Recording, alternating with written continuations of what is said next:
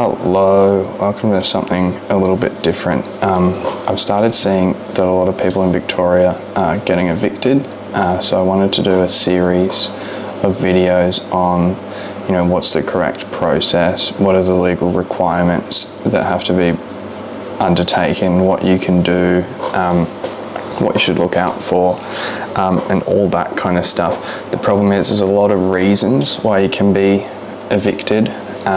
So this video is going to focus on being evicted for renovations, for example, and most of this information will be specific to that reason. However, if you've had a notice to vacate or you're in an eviction process or something like that, let me know what reason was provided to you and I'll try and make a video on it. So as I said, a lot of this information is going to be specific to getting evicted because for renovations. However, there is some information that will be general and apply to everything. It's always important to get some legal advice, or just reach out to Tenants Vic or the Renters and Housing Union, whoever you need to reach out to.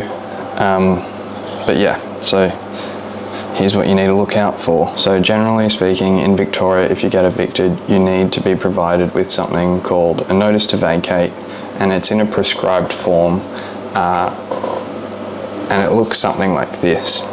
So that's the first thing to look out for. If it doesn't look like this, something's probably up, though there are some reasons why it can be something else. So Section 91ZX of the Residential Tenancies Act in 1997, this is going to be super interesting, refers to the right of a residential rental provider to give a renter a notice to vacate, i.e.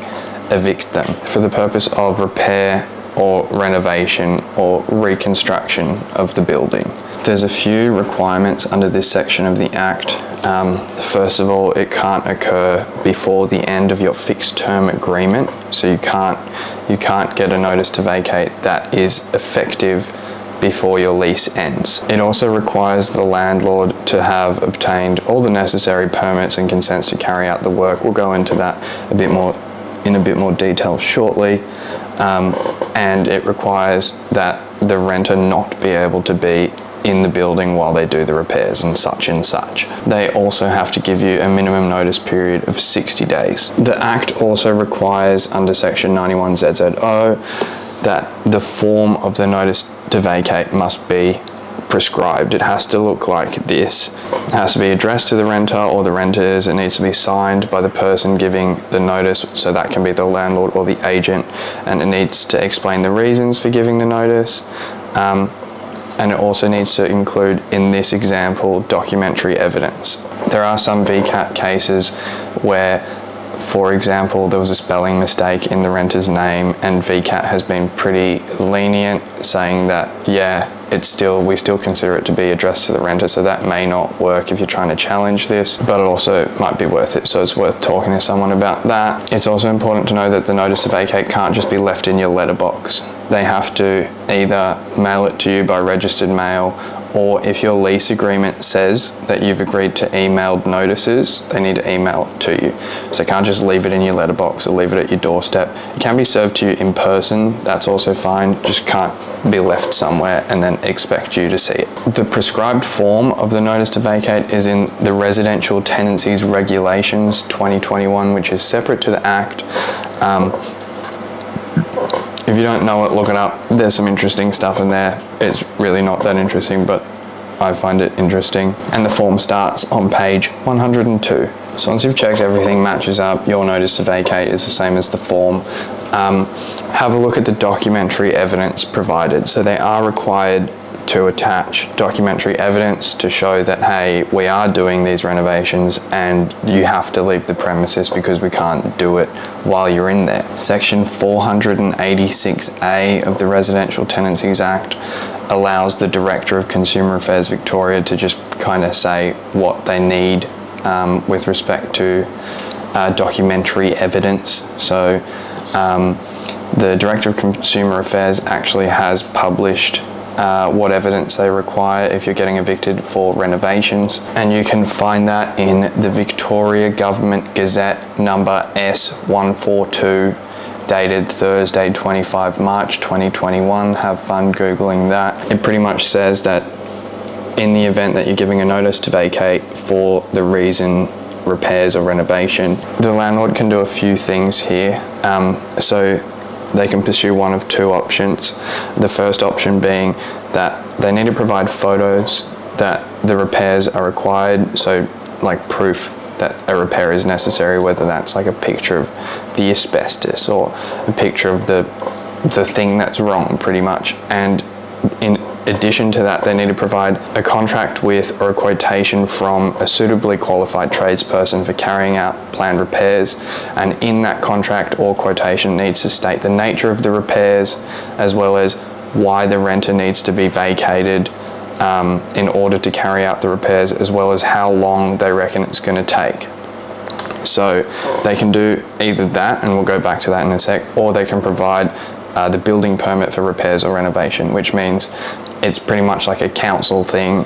They're like, yep, we've got a contract, we've got a bunch of stuff, it's been approved, blah, blah, blah, blah, blah. You can check with your local council if they have that. Usually they don't go that route because it requires a lot of extra stuff and they have to have already made some payments and blah, blah, blah, blah, blah. So they usually don't do that. Sometimes they do. Just call your council, see if they've got a building permit. If they don't, they need to provide the photographs and the contract or quotation or whatever. Often they don't provide the quote or the contract in the notice to vacate, which is a reason to challenge the notice or to consider it invalid. Some things to look out for. It does say here that that in the contract or the quotation it needs to refer to the nature of the repairs, the reason why it needs to be vacant, and the length of time. I've seen some where those aren't included in the contract or the quotation, they've just included it in the notice to vacate. So I haven't seen a vacate case about that, but that might be worth a challenge if you do see that.